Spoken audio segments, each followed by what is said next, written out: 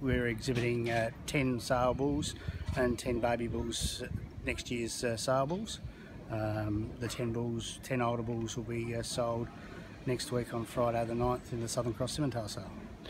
How are the Simmental breed going at the moment? They're gaining popularity, people are looking for them? Most definitely people are looking for them. The profile has lifted a bit over the last 4 or 5 years, and also with the some of the changing demands in the feedlots and so forth, the extra hybrid vigour and growth and yield out of the Simmentals is becoming coming to the fore as a crossbreeding animal.